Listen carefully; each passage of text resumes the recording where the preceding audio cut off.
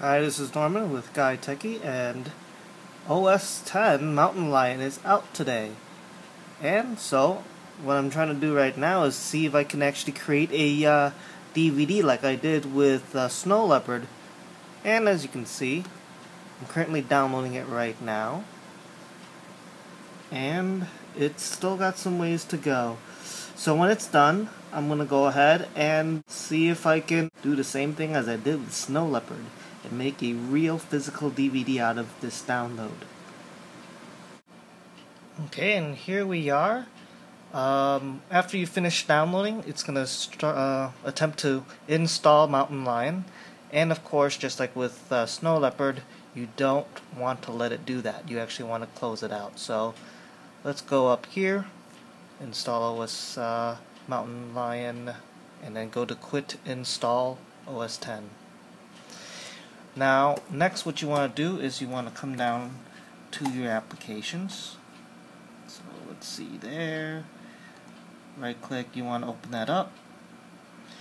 That's where you can find the Install OS 10 icon here.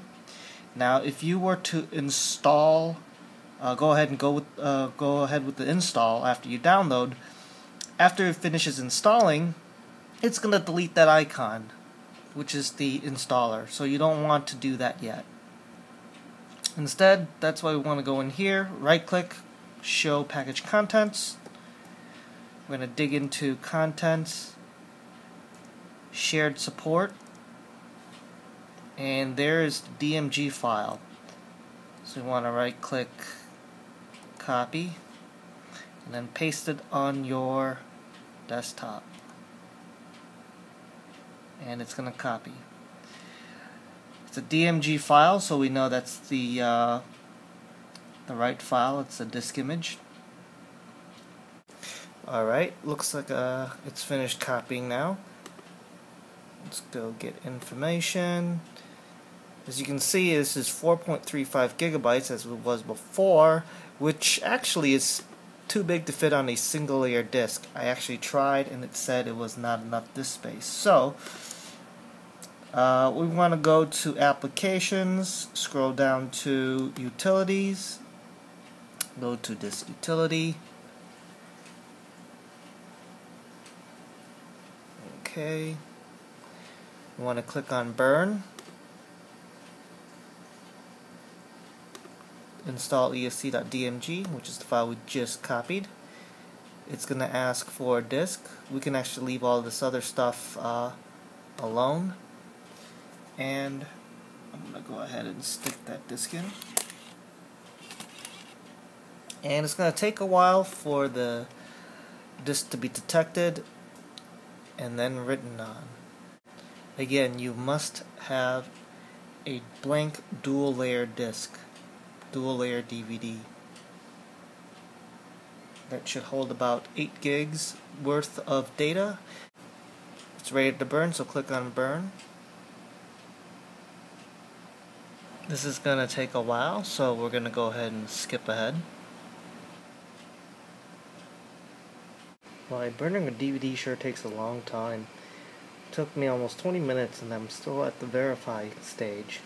You definitely don't want to skip this step here because you want to make sure that whatever you wrote on the DVD can be read back.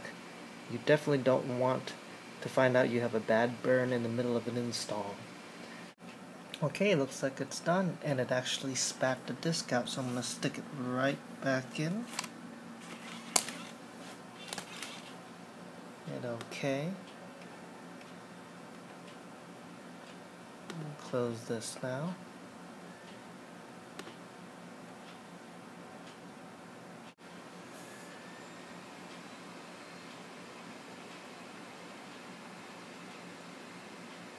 And it automatically comes up. And there is the install OS 10 Mountain Lion. So if you were to upgrade, you can actually go ahead and install from this DVD. As you can see, it was the same image that popped up as before, but that's not what we are interested in.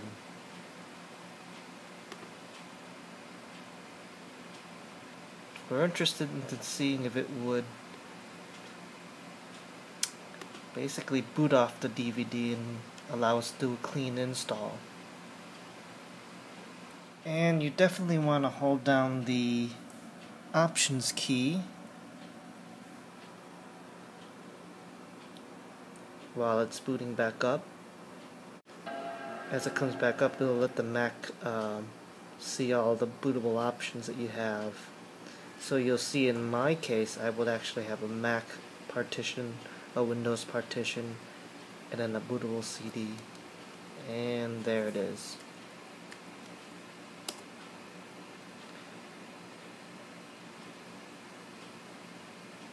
And just with like Snow Leopard, I bet it's probably gonna take a while for it to load up, so I'm just gonna go ahead and cut to the chase. It finally loaded.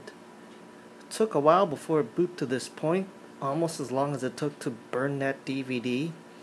But now that we're here, as you can see, you have many utilities actually on this disk. You can restore from Time Machine Backup, reinstall your OS X, which actually allows you to do a clean copy install, get help online, and even disk utilities here, so you can clear out all those old partitions before you, well, install your OS.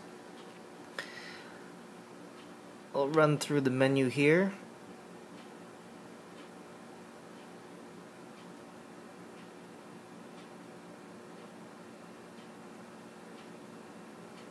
Of course, I'm going to go ahead and show you the About OS X utilities.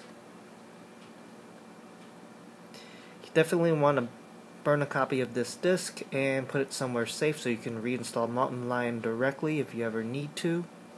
Again, make sure that you use a dual layer DVD to burn this. It will not fit on a standard single layer DVD. So this is Norman with Guy Techie, and I hope this has been helpful.